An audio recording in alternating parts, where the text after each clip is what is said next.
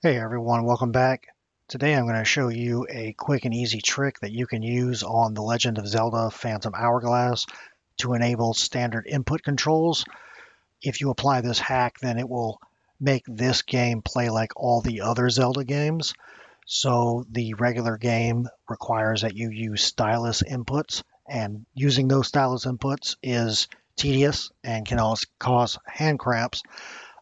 So I just want to share with everyone a quick way that you can apply a patch to this title and then play it like any other Zelda game where the buttons work and the D-pad works and the analog sticks work, or you can use the stylus controls as always if you prefer, but this will enable dual input options. Now, in order to be able to use this hack, you are going to need a Nintendo DS that has the ability to run a flash cart or ROMs, or you will need a Nintendo 3DS that has the ability to run Nintendo DS ROMs. So without further ado, let's get to the guide. Quick disclaimer here, you will need a copy of the game, The Legend of Zelda Phantom Hourglass ROM. It is not provided in this download, so keep that in mind.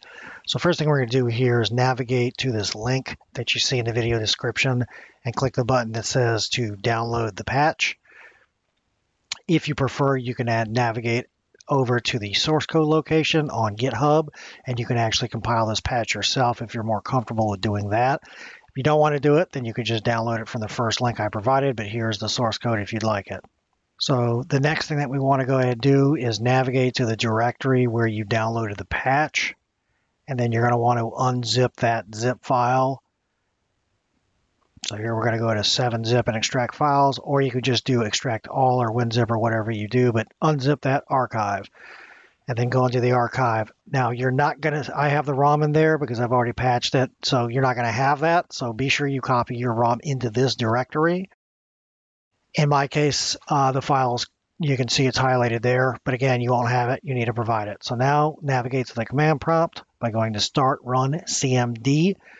And then in the command prompt, you want to navigate to this directory that you downloaded the patch to. And then from here, you just want to issue this xdelta command.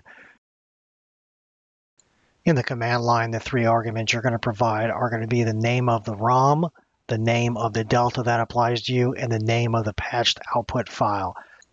Or you could just copy the arguments exactly the way you see them here. And once this command has been executed, you'll have a new file in this directory, which is going to be your patched ROM. Once this process is complete, all you need to do is copy the patched ROM to your flash cart and you are ready to play. So I hope this was helpful to you. We'll talk to you guys later.